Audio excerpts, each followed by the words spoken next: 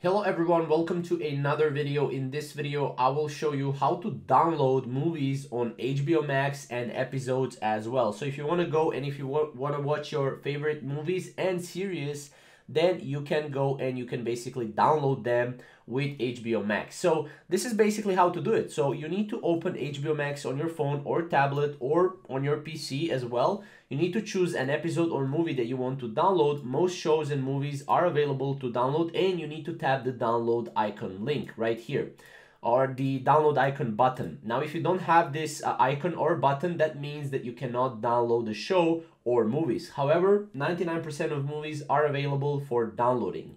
Then as you can see, we'll have the download progress icon right here.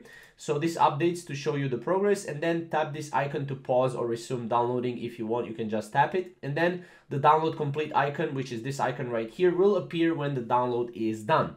Then you need to tap the downloads icon, which is right here, bottom edge, to see all of your downloads. And then that's pretty much it. Now the number of downloads varies by subscription plan. Standard plan, your account can have up to 30 downloads at one time across all profiles and devices. And mobile plan is currently, you can have up to 5 downloads at one time across all profiles and devices.